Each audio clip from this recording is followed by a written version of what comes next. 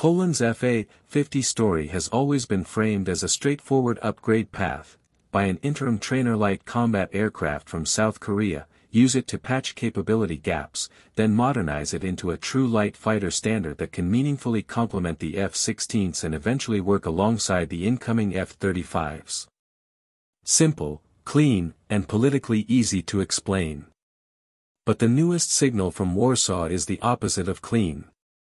Poland is now saying its delivered FA-50GF jets will not be upgraded to the FA-50PL or Block 20-like standard, and the official justification is economic inexpediency. That sounds like a budget line item decision. In reality, it reads like a strategic workaround for problems Poland did not fully control in the first place. Here is the part that should make you pause. Polish Air Force leadership points to the FA-50GF's Israeli-made ELTA ELM 2032 radar and argues it performs well, even comparing it favorably to the radar on Poland's F-16C divided by D fleet. At first glance, that sounds almost provocative. The F-16 is a proven multi-role fighter. The FA-50 is a lightweight platform that many still think of primarily as a flying desk, a trainer with teeth. So why would Poland publicly emphasize radar performance instead of the obvious gap, weapon integration and overall combat system maturity? Because radar isn't the bottleneck they're actually fighting. The real bottleneck is permission, timelines, and integration politics. If you strip this down to fundamentals, Poland bought the FA-50GF for two reasons: to accelerate pilot production and to create an affordable secondary platform that can take on easier missions so the expensive jets can focus on the hardest ones. That training role matters more than it looks. Poland is simultaneously operating F-16s, preparing for F-35s, and expanding overall air capability under severe regional pressure. Training capacity becomes a strategic resource. Every hour you can reliably generate in the air, every aircraft you can dedicate to syllabi rather than operational scramble, is leverage. South Korean pilots have even suggested that transitioning from this class of trainer to a frontline fighter can be extremely fast, on the order of a few dozen training hours, with some claims as low as about 11 hours for certain transitions under specific conditions. Whether you believe the lowest number or not, the direction is clear: these jets can accelerate throughput. And in an environment where time is the most expensive commodity, that alone can justify keeping a subset of aircraft pure training assets rather than chasing an expensive combat upgrade.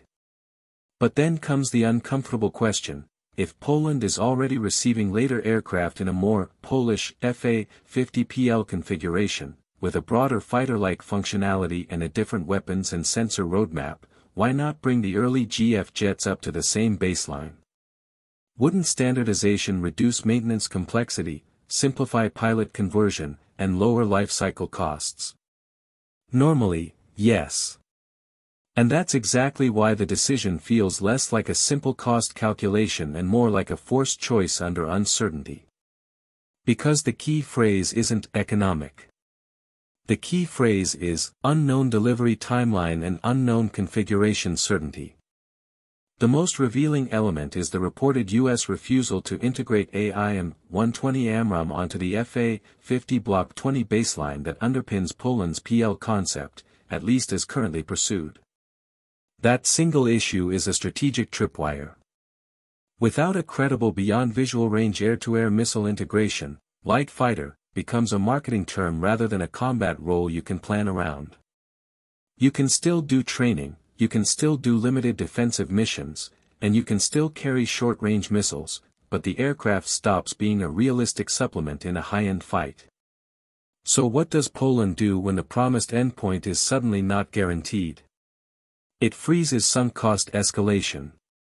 It avoids pouring money into upgrading the earliest jets into a standard that might arrive late, arrive incomplete, or require redesign halfway through. And notice how the radar argument suddenly makes more sense. If you can't easily secure the weapons you want, you emphasize what you do have: a radar that is modern enough to be useful, potentially newer and more responsive than older mechanically scanned sets like the N/APG-68 variants found on many F-16 Block 50-52 aircraft. That doesn't mean the FA-50GF becomes superior to an F-16 in the real world. It means the sensor isn't your showstopper for certain missions. The showstopper is what you can legally, logistically, and politically hang under the wings, and how quickly you can certify it. So Poland pivots to an alternative. If American missiles become a dead end or a delay trap, you look at European munitions that might be politically easier to integrate and procure in parallel. That's why names like Osram and IRIS-T start appearing in the conversation, and why even air-to-ground options like Brimstone get mentioned. This is not just about shopping around. It is about designing an operational concept that is resilient to supplier friction. Because the lesson Poland and many NATO air forces have learned the hard way is that procurement is not only about money. It is about export approvals, integration rights, software access, and certification timelines.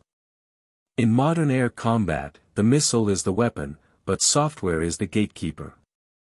Now, let's talk about roles, because this is where the flying desk can become a quiet asset. Poland doesn't need every aircraft to be a mini F-16. It needs a force structure where the premium jets, the F-16s and eventually the F-35s, are not exhausted by tasks that do not require their full capability. Consider the growing requirement for counter-drone and air policing missions. These are time-consuming.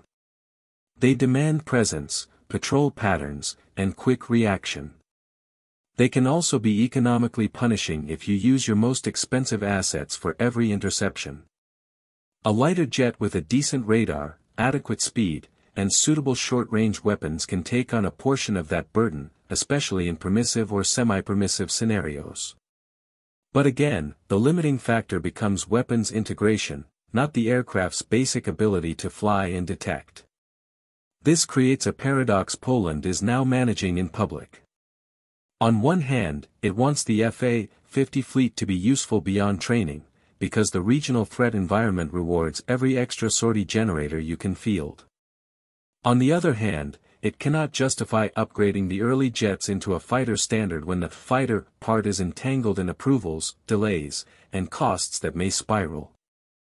So the solution is to keep the delivered FA-50GF aircraft primarily as training platforms, while quietly exploring alternative weapon fits and auxiliary mission packages that can deliver operational value without committing to a full PL transformation.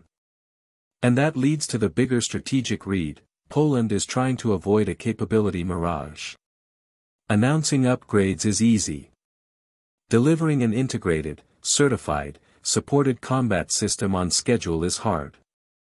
If the PL/Block 20 pathway is delayed by radar procurement issues, by integration disputes, or by any broader turbulence on the supplier side, then upgrading the GF jets now could leave Poland with two half-standards instead of one coherent fleet. By holding the GF jets at their current configuration and focusing them on training and selected auxiliary roles, Poland keeps its training pipeline stable and reduces the risk of spending money chasing a moving target. So is the modernization cancelled, or is it simply postponed until the fog clears? That is the question that matters. Publicly, economic inexpediency is a safe headline. Internally, the calculus is about uncertainty and control. Poland can control how it uses its current FA-50GFs. It cannot fully control when a higher-end configuration becomes real, what weapons it will be allowed to carry, and how much rework will be needed when requirements shift again. In that context, choosing to treat the FA-50GF as a dedicated training and backup capability platform is not a downgrade. It's risk management. And if you want the final takeaway in one sentence, it's this: Poland is not stepping away from capability, it is stepping away from paying twice for a capability that might not arrive in the form it was promised, at the time it was promised. The FA-50GF remains valuable, especially when pilot production and sortie generation are strategic priorities. The real question is whether Poland can unlock the weapon integration it needs, through European alternatives, revised agreements, or future policy shifts, to turn these flying desks into something more than training aircraft. Because if missiles are the currency of air power, then the aircraft is only as relevant as the supply chain and permissions that arm it.